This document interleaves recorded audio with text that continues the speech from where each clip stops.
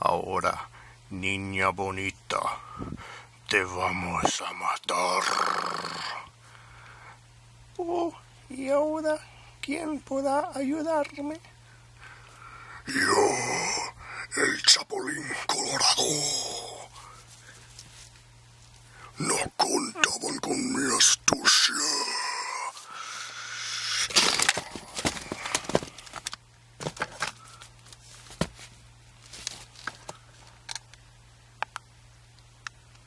Alright, so here I have another Chapulín Colorado. This time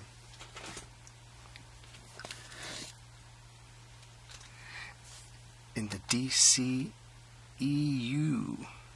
Multiverse. I did one using a DC Classics figure, and then I did another one using a Marvel Legends figure, and now I made one in the DCEU universe. What if the DC Warner Brothers movie studios decided to make Chapulín Colorado into DCEU in a very dark and grim version?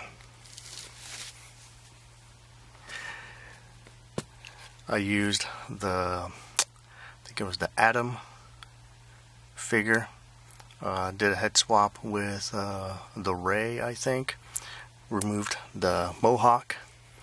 Gave him that figure came with two heads. I gave him the smiley face, and then gave him a full repaint, flat black base coat, and then dry brushed silver, then red, and then gave him the yellow accents, and then all the mechanical parts. I gave him the liquid chrome paint, and then used future floor polish to keep the chrome shiny.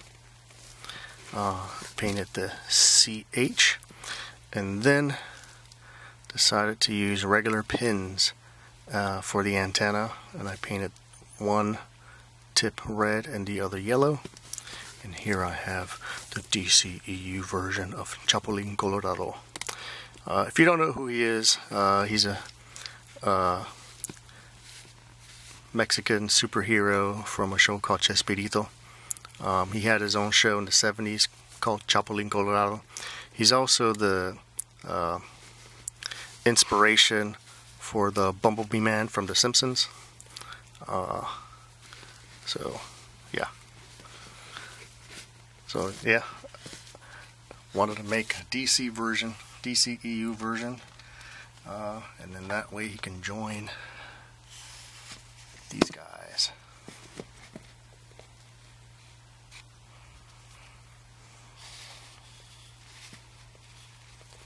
The DC Universe.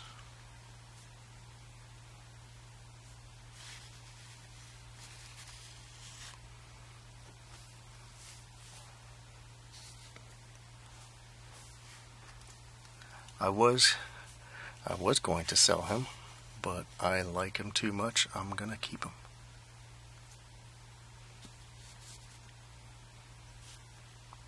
So I got my Justice League with Chapulín Colorado.